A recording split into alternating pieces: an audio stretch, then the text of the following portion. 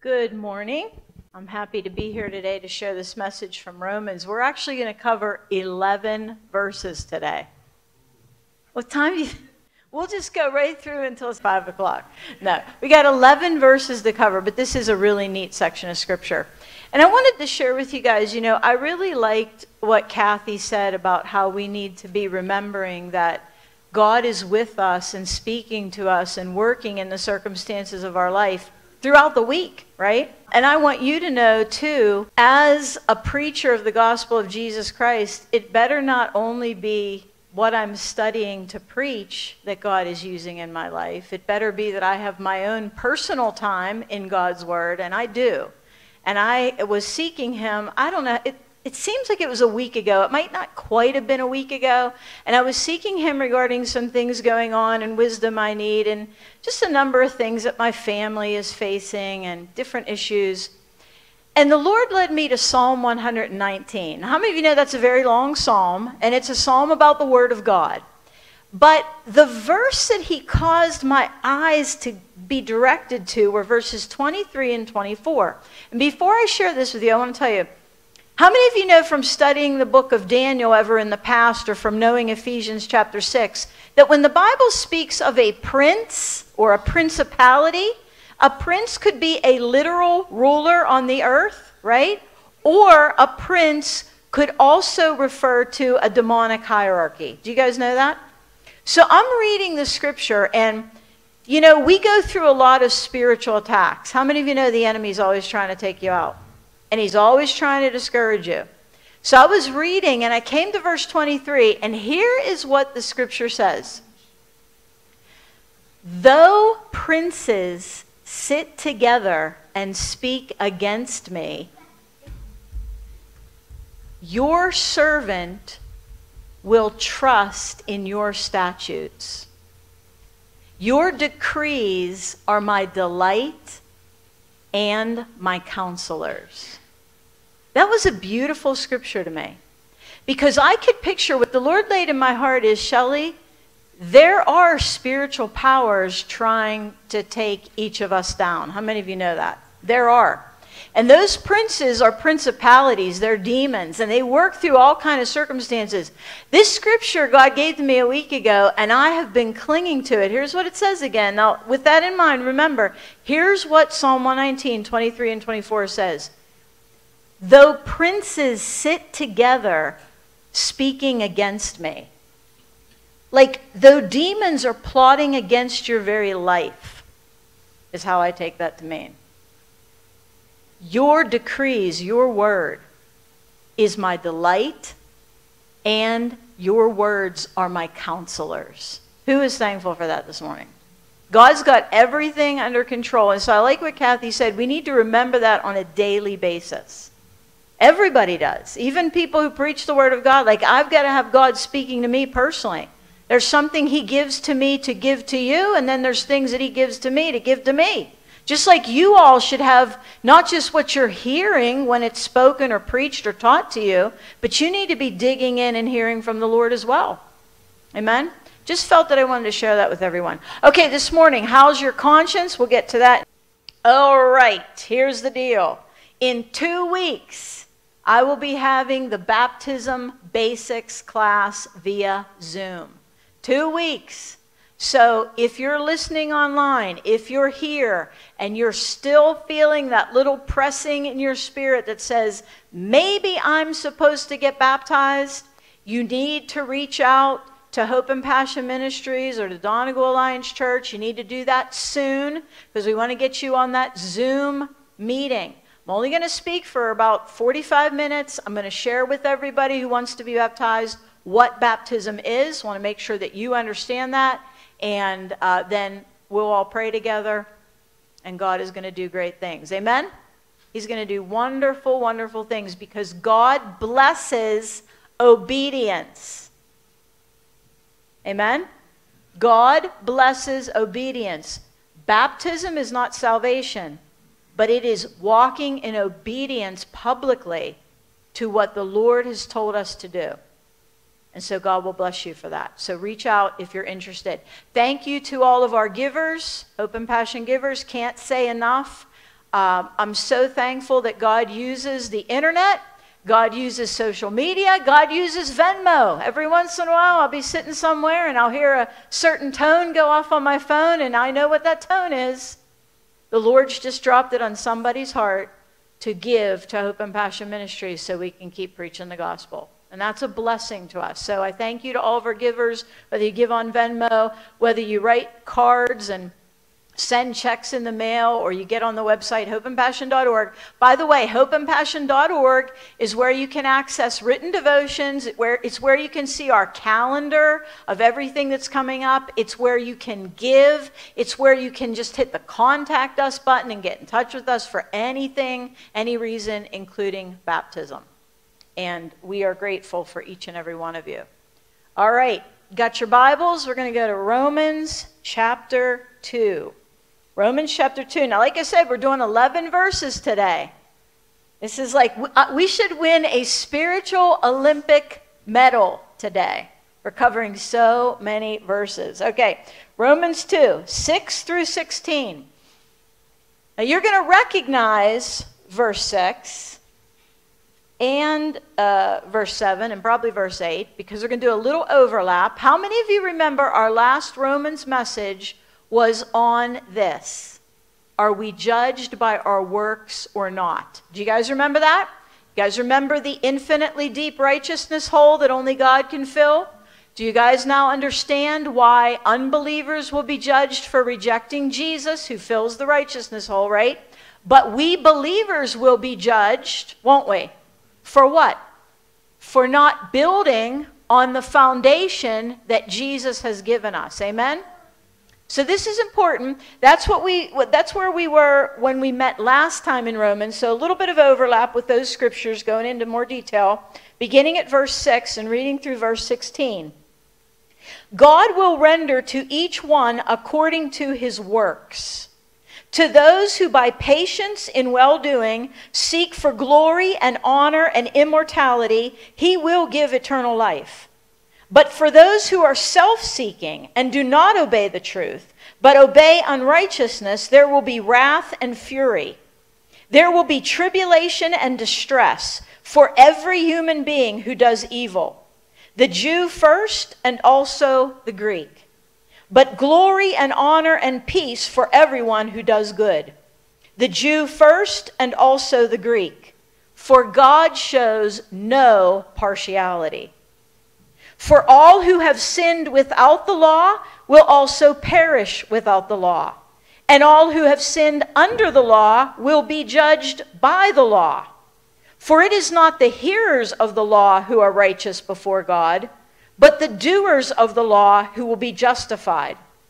For when Gentiles who do not have the law by nature do what the law requires, they are a law to themselves, even though they do not have the law. They show that the work of the law is written on their hearts, while their conscience also bears witness, and their conflicting thoughts accuse or even excuse them on that day when, according to my gospel, God judges the secrets of men by Christ Jesus. Romans chapter 2. How many of you agree? This is a lot to think about, and we're going to talk about conscience. We're going to talk about people who have the law, people who don't have the law, why both are equally judged, right, impartially. And I want to be very, very sure that those who are watching this live stream or this YouTube recording who have not seen the previous message, the very first phrase of verse 6, he will render to each one according to his works. I want to make sure, disclaimer, that you go back to our previous Romans message titled, Does God Judge Our Works or Not?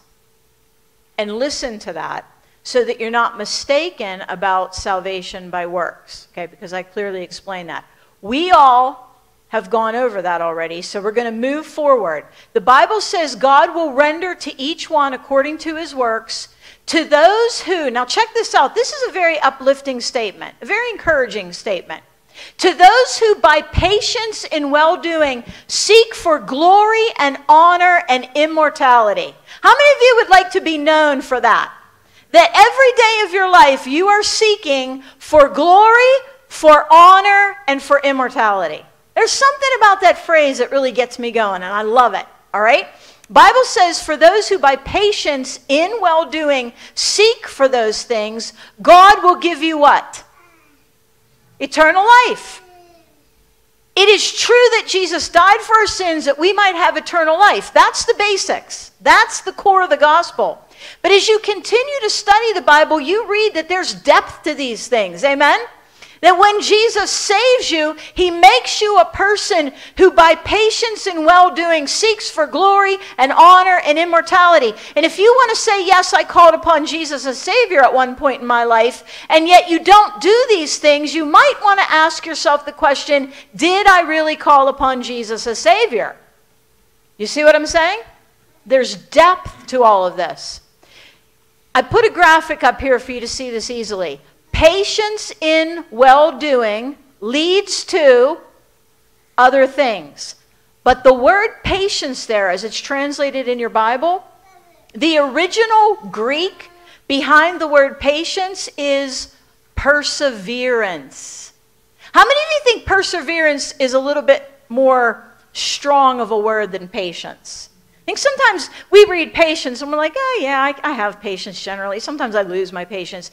That's not really the gist of this word. This word patience in the Greek means perseverance. And I want you to think about the word perseverance. First of all, as it is rendered in the Bible, it has to do with steadfastness, constancy, and endurance. How many of you know it's really a big deal to stay constant with God? This word, this word endurance, as we think about it, endurance means to hold up under something. It means the pressure's coming down on you, but you're still pressing upward. Anybody ever feel like you're having to do that?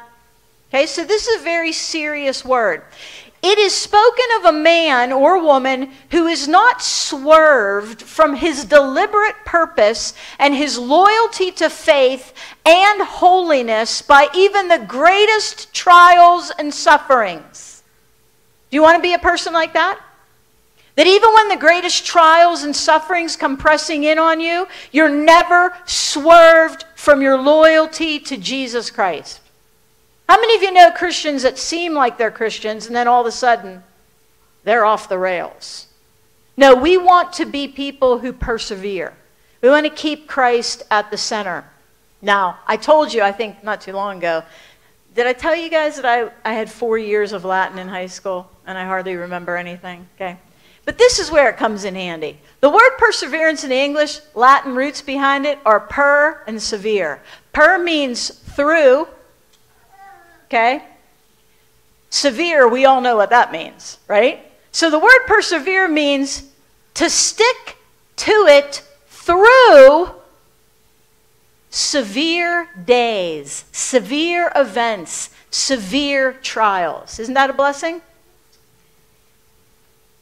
This perseverance in well-doing, combined with seeking glory, honor, and immortality, leads to eternal life. On the other hand, there are a group of people, and there are only two groups of people named here. You're either in category 1 or in category 2. On the other hand, there are those who are self-seeking and do not obey the truth, but obey unrighteousness. So let's look at that. Because it's very important to know that those people have coming to them what? Wrath and fury. Now, when I lose my temper, it can be a very ugly, sinful scene. Okay? How many of you can lose your temper pretty good? Your wrath is not something pretty, right? But can you imagine the wrath of God? This category of people will face God's wrath and fury. So I want you to look at the difference. Patience in well-doing versus self-seeking and refusing truth. How many of you know the opposite of persevering in doing things well and doing things right for God's sake is the opposite of self-seeking. How many of you have had to put yourself on the back burner 1,000,000 times this past week? That's right. Daily. Me too. There's some days I think, God, do I have the strength to put myself on the back burner anymore? But how many of you know God will give it to you? Okay, do you see how that's opposite? The unsaved are self-seeking. They refuse the truth. The saved are self-sacrificing for Jesus' sake and what he desires. The unsaved obey unrighteousness. Can you imagine? We obey Christ and they obey what is not right. Don't you see that in America today? It's like, what do you follow? Anything that's unrighteous, that's what I obey. That's what I feel like the world is like today. They will endure what? Wrath and fury. Here's what I want you, look at that graphic again. Selflessness and persevering under lots of pressure for Jesus' sake leads to eternal life, immortality, glory, and honor. But when you're all about yourself, it leads to wrath and fury. What struck me is how for serving Christ we get glory, honor, immortality, eternal life. That's a huge thing, isn't it? Wrath and fury, that's a very focused, terrible thing. And what I thought when I was reading that, what the Lord laid on my heart is, I said it to myself, Shelley, do you see how the hell-bound life tends to close in on itself? I want you to think about that for a minute. Selfish people, hell-bound people, become very small people, don't they? Whereas the righteous, the giving, the ones who are doing everything for God's glory, have great, wide impact. Isn't that true?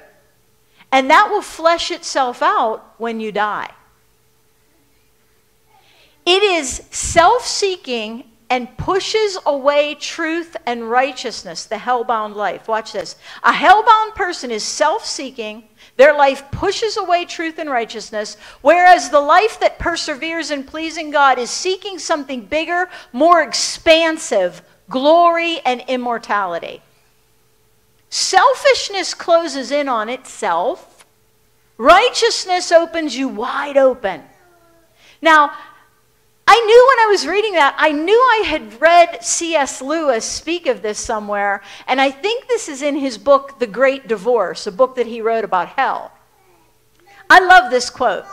Now, it's an allegory, okay? But here's what it says. Listen, all hell is smaller than one pebble of your earthly world. Now, before we finish this, I want you to know, he's not necessarily talking about actual geography. What he's trying to say is the effects of hell. What hell ends up being. All hell is smaller than one pebble of your earthly world. But it is smaller than one atom of this world, the real world. Now, the real world there is a synonym for heaven. That's what he's speaking of heaven. So he says, compared to the earth we have now, hell is smaller than a pebble. Compared to heaven, hell is smaller than even one atom of heaven. Look at yon butterfly. If it swallowed all hell, hell would not be big enough to do it any harm or to have any taste. How many of you know that when you get to heaven, you'll be aware that there is a hell? You will know that God is just and righteous. I've talked about this before. We don't forget that there's a hell when we get to heaven. But our swallowing of the reality of hell will not harm us in any way. Praise God. Because eternal life is so big, God's glory is so grand, that all of the selfishness and sin of hell is nothing compared to it. Isn't that something amazing to think about? Randy Alcorn wrote a wonderful book on heaven. Here's what he said. If we think correctly about heaven, we will realize that because God is infinitely great and gracious, heaven is the ultimate adventure, while hell is the ultimate what? Sinkhole. So here's my suggestion to everybody listening. I want you to picture your life this week, and I want you to make sure that you are not living in a self-seeking way, because selfishness begins to close in on itself. And selfishness will ultimately lead to the greatest closing in that there is, to the greatest darkness and nothingness that there is, and that is what? Hell. That will be the worst. Whereas heaven leads to what is completely expansive and huge. These verses say that by patience we must seek for glory and honor and what? Immortality. The word immortality there means incorruption, perpetuity. How many of you in this place are seeking to live forever? Amen? How many of you love to know that as your body wears down and as your body wears out, you're going to live forever? There's a world beyond this one. That's immortality. That's perpetuity. Not only is it perpetuity, but it's incorruption. Not only are we going to live forever, we're going to live forever in bodies that can never sin, bodies that can never be sick, bodies that can never get disgusted. I just thought of that one. I never thought of that. Heaven is a place where you'll never be disgusted. I feel like I'm disgusted on a quite regular basis, so I can't wait for that, right? Okay? But isn't that incredible? We can be seeking for that every single day. It's an active pursuit. To those who seek that, God is going to give eternal life. And of course, only God can give eternal life, right? Nobody else can. He who is the blessed and only sovereign, the King of kings and Lord of lords, who alone has immortality. Amen? Only God has immortality. Now, the Bible says, this is scary, so listen in. There will be tribulation and distress for every human being who does evil. I hope somebody's listening today that has never heard that before. Don't you? I pray. I was listening to a Charles Spurgeon sermon this morning, and he was talking about how he prays that those who are lost in sin would be miserable and be at complete unrest. Do you pray that for your loved ones? Be miserable and be at complete unrest so that you will not be settled in your sinfulness. This is a strong scripture. There will be tribulation and distress for every human being who does evil. That's a promise from God. The Jew first and also the Greek. But glory and honor and peace for everyone who does good, the Jew first and also the Greek. For God shows no partiality. Now the Bible Knowledge Commentary reminds us a person's habitual conduct, whether good or evil, reveals the condition of his heart. Eternal life is not rewarded for good living. That would contradict many other scriptures which clearly state that salvation is not by works, but it is all of God's grace to those who believe. Hallelujah? We know that.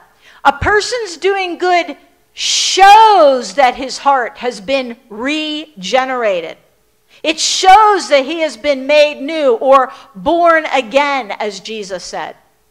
Such a person redeemed by God has eternal life.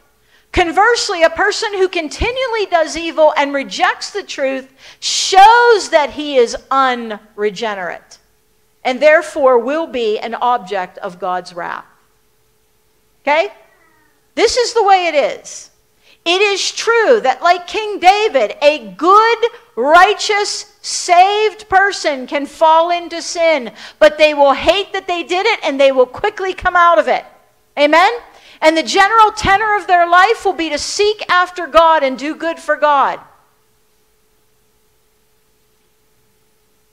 We must remember who we are in real time and space reveals who we are inside. You can't get away from that fact, can you? All right. Interestingly, 2 times Paul here says this happens first for the Jew, but also for the Greek. But notice how it always says the Jews first and then the Gentiles. Do you ever Think about that. Now, we've talked about this before in other messages, but I want to reiterate it because Paul is the missionary to the Gentiles. So he wants to make sure he's giving, he's putting things in proper order. God deals with the Jews first and then the Gentiles. How many of you know that's true? He did in the Old Testament. He gave his promises to the Jews. He brought his Savior through the Jewish nation, right? Then he reached out to the Gentiles after the Jews rejected him. So we know how this goes. Romans 1:16, Paul said, I'm not ashamed of the gospel. It's the power of God for salvation to everyone who believes. To the who first? To the Jew first, and then also to the Greek. So you know how the world is so anti-Semitic today? God is not anti-Semitic. He's actually, they're my people, I'm dealing with them first kind of God. Amen? But on the other hand, he shows no partiality. I, as a Gentile, mean no less to God than the Jews mean to God. But he has, I just thought of something as a former math teacher. God has an order of operations, right? Okay, you got to do what's in the parentheses first, right? Okay, there's an order of operations. And God's order of operation is, I'm going to deal with the Jews first, and then I'll deal with the Gentiles. And he carries that through even in judgment and in blessing, right? We've learned that, haven't we? Even when it comes to end times, God's going to deal with the Jews in the tribulation.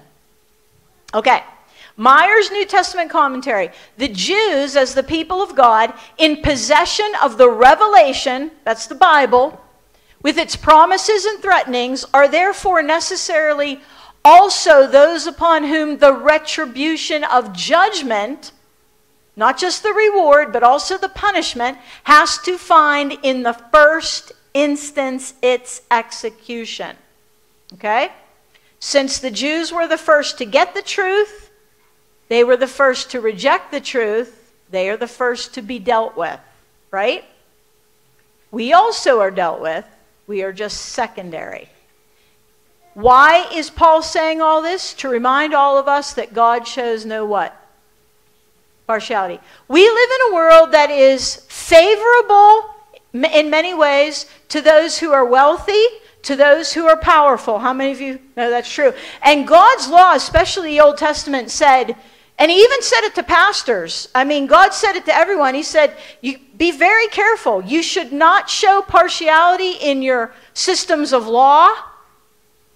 Don't slight somebody because you say, oh, well, they're poor, they're just a nobody. God says, be very careful about that because I will judge that.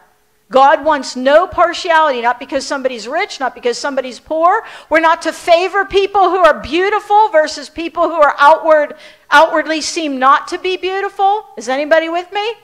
We are not to favor those who have high IQs over those who don't. We're not to favor people in greater social status or because of their talent. God shows no partiality, and so, what about us? We should show no partiality. That's a very important biblical principle. Deuteronomy 10:17, the Lord your God is God of gods and Lord of lords, the great, the mighty, and the awesome God who is not partial and takes no bribe. Don't show favor to people who can do things for you as opposed to people who can't. Amen? Be blind to all that. And do right by everybody. J. Vernon McGee, God plays no favorites. He has no pets. All men are alike before him.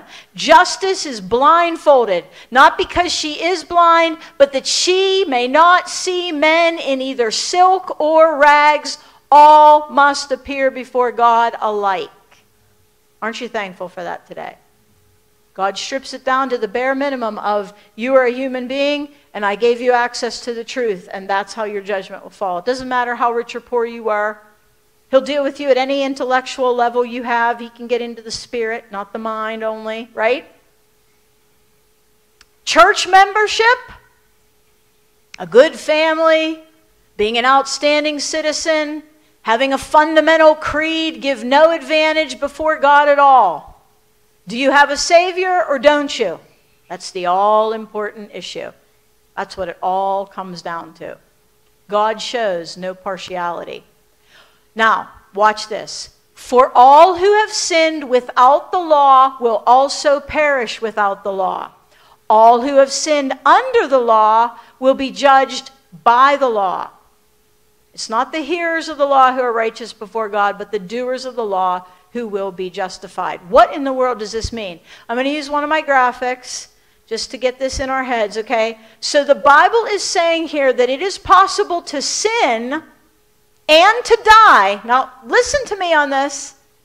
It is possible to sin and to die. And the reason this is so important is I have had, ever since, things went viral on TikTok for me, I have had so many people reach out to me and say, but how is God just if people who have never had a Bible, people who have never heard of Jesus, if they go to hell, how can God be a good God? I mean, I've dealt with that many times in my speaking, but this kind of goes back to that. Listen, Romans is telling us that it is possible to sin and to die for that sin completely apart from the law.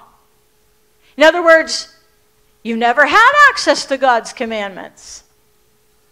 But you sinned, and you will still die for your sin. Now, I've explained before in Romans chapter 1, go back and re-listen to those, that any heart that's honestly seeking God, God is going to answer that prayer, and you're going to find Jesus. Whether it's by direct intervention of the Holy Spirit, a page of the Scriptures through a missionary, whatever. God will use whatever he has to do. But I'm here to tell you that the Bible says it is possible to sin and die even though somebody never had access to the commandments of God. On the other hand, God said, it is possible to sin and face judgment when you had the law. Now that kind of makes more sense to us, right? But both are true. Did we just read it in the Scriptures? All right, let's talk about it. All who have sinned without the law will also perish without the law. All who have sinned under the law will be judged by the law. Now, the Bible Knowledge Commentary says, Gentiles who sin will perish. Heathens who sin will perish. But the law of Moses will not be used as a standard of judgment against them. They didn't have that standard. The Gentiles are not excused from God's judgment, but they will not be judged according to the standard that was not given to them. Does that make sense to everybody? If somebody didn't have the law, God's not going to judge them by the law, but he is going to judge them. So what God is saying is, there is something about a human being, there is something about the image of God that he has created each of us in. There is something within us that makes us responsible to seek God even if XYZ. You with me? This is important to understand as a Christian. Charles Swindoll, how can someone be justly punished for breaking rules he or she knows nothing about? But that's Paul's point entirely. Gentiles living in places far removed from the promised land may have never known a single Hebrew or the law the Hebrews kept. But every man and woman bears the image of God. An image smudged by sin, but God's image nonetheless. Do you believe that today, sitting here? Do you believe that? Online, I hope that you believe that. I hope that you know that the worst heathen that you could ever conceptualize of is still a human being who's been made in the image of God. And there's something about that, having been created in the image of God, that enables that person, if they desire, to find knowledge of God. That's what Romans 1 was all about. Do you remember it? No one has an excuse. Part of that image includes an innate sense that some actions are good and some actions are bad. The details may not be accurate. One's understanding of good may be flawed. Nevertheless, even by this imperfect standard, no one lives righteously. No one has ever perfectly obeyed his or her own conscience. How many of you could give an amen to that? Whether you ever had knowledge of the Bible or not, you cannot sit there, or you cannot be on this listening to this message and say, well, even when I didn't have the Bible, I had a conscience and I always obeyed my conscience perfectly. Is there anybody who can say that? And we all know that we do have a conscience. Now, we're going to talk in a minute. We can do damage to our conscience. It can be rendered incapable of something, but that's only after your own rejection of God's truth. Every human being on the face of the earth has the potential for salvation given to them by God. It is not God who sends people to hell. People refuse God's saving grace. This is important because we have churches today, denominational churches, all over the place are caving in to something called universalism. Jesus died for all, so all are saved. No. Only those who are saved are those who actively and individually place trust in Christ as Savior. This is important. When Gentiles who do not have the law, by nature do what the law requires, they are a law to themselves, even though they do not have the law. How many of you have ever known a person who's not real familiar with the Bible? I mean, there are people in the world who've never heard the Word of God, never heard of Jesus, but I know some very upstanding people who do not follow Jesus. They're not Christians. They probably never read the Bible, but they'll do good things for you. And they wouldn't kill their neighbor. They wouldn't even kill their neighbor's cat. How many of you know people like that? Okay? It's in the Bible. When Gentiles who do not have the law by nature do what the law requires, they are a law to themselves, even though they don't have the law. When you know inside that you are doing something that is wrong, whether you know it's articulated in the Word of God or not, guess what you just did? You sinned. They show that the work of the law is written on their hearts, while their conscience also bears witness, and their, look at this, conflicting thoughts sometimes accuse them, sometimes excuse them. On that day when, according to my gospel, God judges the secrets of men by Christ Jesus. Okay, you're starting to see how God is weaving an understanding of a conscience into this right now. And I pray this is very helpful for some people who are listening. There's a lot have never thought this through deeply, but it's all in God's Word. We have a conscience. Okay? God judges the secrets of men. Okay, that could be a whole sermon on its own. I mean, I just look at that statement and my whole body just wants to shudder, right?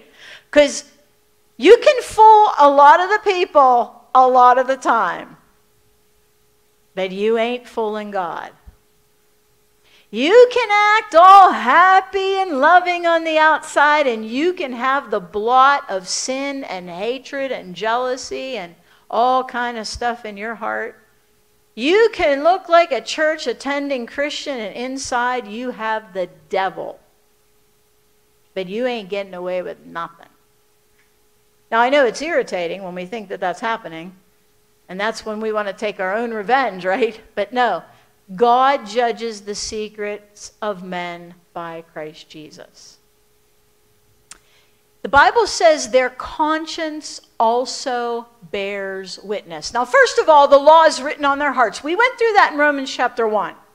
The creation of the world, our own minds, our own bodies, nature around us, God has given everything we need for us to know that there is a God and then seek him. And he will never fail to answer the prayer, Lord, I want to know you more. Okay?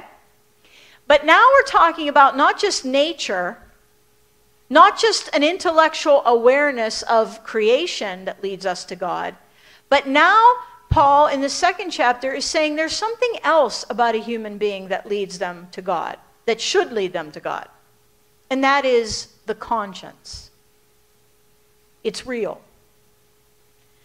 Conscience is an important part of human nature, but it is not an absolutely trustworthy indicator of what is right.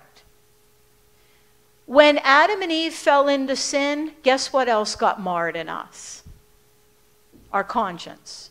Nothing about Shelley Prindle has ever been perfect. Nor will it be until I see Jesus. Amen? Nothing about any human being has been perfect since Adam and Eve fell. So just like people can reject the witness of God in creation, people can reject the work of the conscience and therefore twist it and pervert it. Just like people take creation, they don't want to believe there's a God because of creation, and so they twist and pervert the thoughts of evolution and, all that stuff. Same thing can happen with the conscience. As a matter of fact, and I'm not going to go through all the scriptures on this, and if you're interested, I can email you this PowerPoint so you don't have to scurry to write these down, but know that this is backed by scripture. Watch this. As a matter of fact, other parts of the Bible tell us what can happen to a conscience. First of all, your conscience can be good. You can submit your conscience to God and it's good. We who are believers should generally have pretty good consciences. And when we go against God, even if we've never read that verse yet in the Bible, the Holy Spirit's probably showing us, right, through our conscience, that's wrong. Your conscience can be clear. How many of you are thankful, like you go through some kind of testing, you're tempted to sin, you don't do it, you listen to your conscience, you listen to the Word of God, and you're like, how many of you have ever been able to say about a situation, well, that really went bad, but at least my conscience is clear? I mean, I've actually I had to exit a ministry position at one point because I was being called, I've told you guys this before, to violate my own conscience toward God by a pastor. And I ended up having to exit, to leave that position, to resign from my job because my conscience was being violated by what I would potentially have to do. And I mean, it was a bad situation after I left, a bunch of fallout after I went because I was leader of this organization. But I want to tell you something. When I walked away from that, I said, well, that didn't go real well, but at least my conscience is clear. Amen? Protect your conscience. When God tells you it's wrong, don't do it. There'll be other people that you talk to who may not know Christ, and they'll say, well, my conscience isn't telling me that's wrong. Well, you got one of these other consciences we're about to list. It can be good, it can be clear. There's only one thing that we know for sure. You always got to test your conscience against the Word of God. Okay? Not what people feel, not what people say. Your conscience can be guilty, obviously. We've all been there. Your conscience, the Bible says in Timothy, can actually be corrupted. Corrupted. It can be made imperfect. It can go tilt. And why does it go tilt? Because you refuse to submit it to God, is why. Your conscience can be weakened. How many of you know that if you keep not listening to your conscience, it becomes less and less functional? I guess it's kind of like, I don't know, before I came to church today, I was doing toe touches. Well, almost toe touches. It's getting pretty close, yeah. Just trying to stretch. How many of you know you got to keep your muscles working, right? Same thing with your conscience. It can grow weak. You want to ignore it? It'll get weak. Conscience can be, oh, this is one of the scariest ones. Your conscience can be seared. You know how you sear a steak? You can sear your conscience. I actually want to turn to this one. I wasn't going to, but I'm going to do this. 1 Timothy chapter 4. Listen to this. This is very, very foreboding and a very important warning. So 1 Timothy chapter 4, you might recognize the passage. My Bible titles this section, Some Will Depart from the Faith. Okay? And we are in it now. We're in the shadows of the great delusion. We're seeing not only people, but churches turn from God's word, departing from the faith. That's where we're at. It was prophesied in the word of God. And in 1 Timothy chapter 4, now the Holy Spirit expressly says that in the later times, some will depart from the faith by devoting themselves to deceitful spirits and teachings of demons. Now, these teachings are going to be coming through human beings. You with me? The devil's not going to come up in front of the church with horns and like goo coming out of his mouth and a pitchfork in his hand teaching people. It's going to be an upstanding person. These are human beings teaching the doctrine of demons. Okay? He says that's what's going to happen. And how are they going to do it? Look at verse 2. Through the insincerity of liars whose consciences are seared. Now think about that for a minute. The indication here is when we become insincere, when we become hypocrites, if you will, when we start to act a certain way on the outside, but we're really playing for the other team, we start to lie and be insincere. The Bible says you can sear, you can burn your conscience. And when you sear or burn your conscience, how many of you know? It's of no value anymore. It's got no sensitivity left. So be careful with the conscience. And this is why I tell you, we must always, no matter if a family member is speaking to us, no matter if a small group leader is speaking to us, no matter if a pastor is speaking to us, no matter if a worldwide ministry leader is speaking to us, anything you ever hear, do not act upon it until you check it against God's word. Amen? Because consciences can be guilty, corrupted, weak, and at worst, seared. And the seared conscience in the Bible is actually applied to ministry leaders who teach the doctrines of demons. Anybody know the name John Huss? John Huss was a man of God. Study about him a little bit. John Huss was a man who stood up against the organized church at that time. It was the Catholic Church at that time. You know the Catholic Church at one point was selling indulgences, was making people pay money to have their sins forgiven. Okay, there's all kind of wicked and corrupt. Just like today, there was corruption in the church, and John Huss was standing up for God's word within the church. He was coming against what he saw was wrong, okay? He was a student of John Wycliffe. How many of you know about Wycliffe? Wycliffe Bible translators, all right? So this guy was standing up for God's truth against corrupt church leadership. And for that, he was given a great place in the church and able to go on and have massive effect in the world. Yeah, that's normally not what happens to those of us who stand up for the truth in the midst of what might be false teaching. You know what he got? He was burned at the stake. He was burned at the stake. John Phillips shares a bit of history regarding when John Huss was burned at the stake. And I want you to think about this because this is a quintessential example of how a conscience can be good and clear, and at the same time another person's conscience regarding the exact same issue can be seared and wrong. And this is why we don't listen to one another, we listen to God's word. Amen? This is why I primarily in my ministry have chosen to speak the Bible in an expository fashion. There's sometimes I'll do a topical message, that's okay. But I choose to teach God's word line by line because it ensures that you understand, that I understand, that we are going from God's word, not Shelley Prindle's narrative that I tuck a few verses into, right? That's important. Listen to this example, terrible example.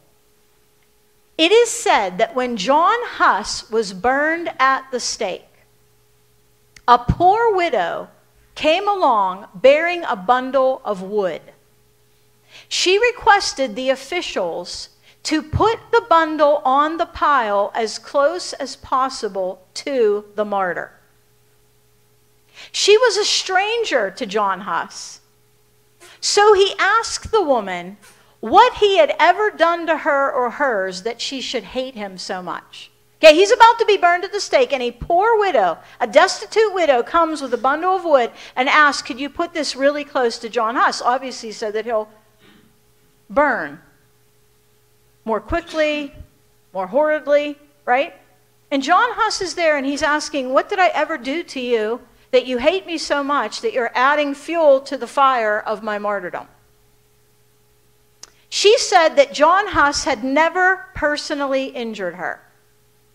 Moreover, although wood was scarce and expensive and she was very poor, she had pinched and saved to buy that bundle of wood for a purpose. He was a heretic, she said, and it was a good work to give wood to have him burned.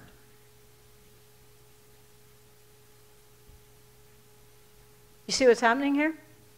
A man is being burned for standing up for God's truth over what false teachers are telling people. And a woman thinks she's a Christian and is calling the one who is doing the right thing a heretic, and she wants to add fuel to the fire. Conscience said to John Huss, this is what John Huss's conscience told him, give your body to be burned. Conscience said to the widow, give your wood to burn him. Conscience must be educated and monitored by the Word of God. In the work of conviction, the Holy Spirit seizes upon conscience and brings God's Word to bear upon it with mighty power.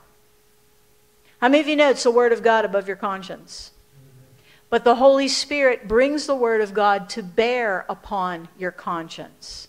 Protect your conscience. Submit your conscience to the Holy Spirit. Because as this example demonstrates, and as 1 Timothy 4:2 shows us, people can go tilt and very sincerely lead others to damnation. Isn't that scary? It's very scary. Conscience must be educated and monitored by the Word of God. The Holy Spirit seizes upon conscience and brings God's Word to bear upon it with mighty power. And this is my last scripture before we pray. And I do want everybody to actively seek the Lord, because I know there's a lot that we need to respond to from this message. Hebrews 9:14, beautiful scripture. Listen to what it says, because it regards the conscience. You've probably heard this scripture before, but think about it in a new way now.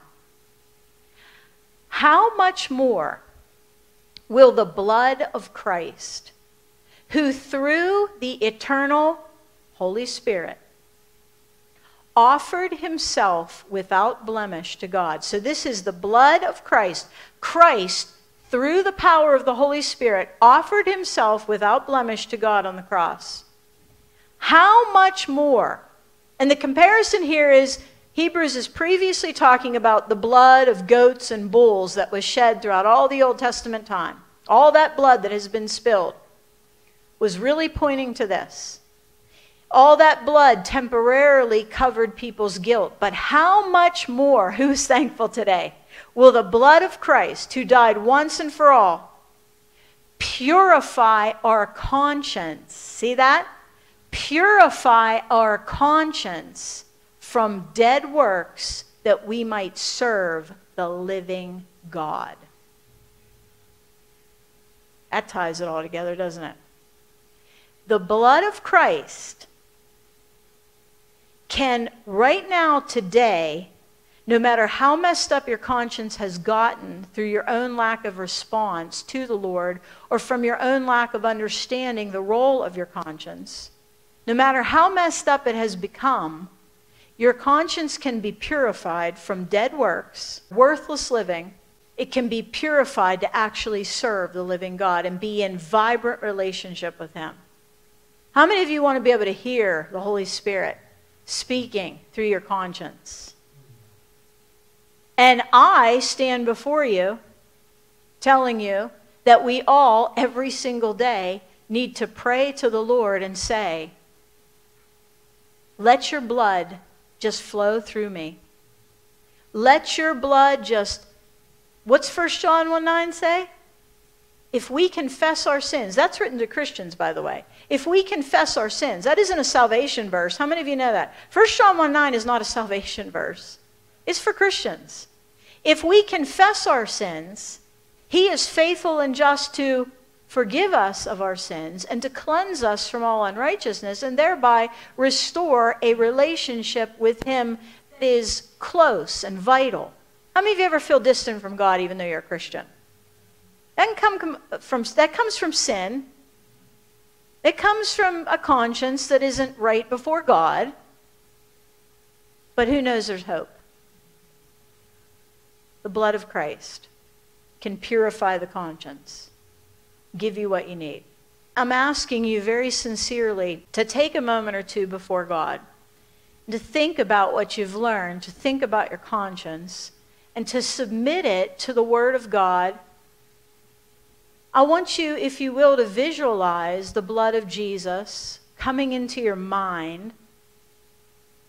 We don't know, that conscience is an unseen thing. Where exactly it's seated in us, we don't know. But we know that the blood of Jesus can flow all over it. Amen? Dear Lord, we come before you this morning. And I just want to thank you for your word. I want to thank you, Father, for spelling out these things in the book of Romans.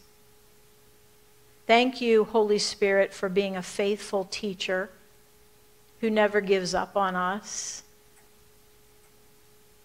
We thank you for the warnings that you have presented to us. You only warn us because you love us. And I ask right now that each and every one would take just a few moments and respond to what you've shown us. I can't pray a prayer for anybody. Lord, you know that. But my prayer is that each one, from their own heart, of their own volition, would in these moments say, Jesus, let your blood purify my conscience. Dear Lord, give me a conscience that is clear, that is good. Dear Lord, give me a conscience that is actively submitting to your word in every area of life. Dear Lord, give me a conscience that I do not ignore, that is never seared or damaged. Father, I pray right now that your blood come in and purify and cleanse us in such a way that the damage that has been done by our own sin to our conscience would be taken away, and that you sharpen us to hear your voice in every area of life. And one more thing for which I pray is for anyone here or listening who needs the blood of Jesus to come in for the first time ever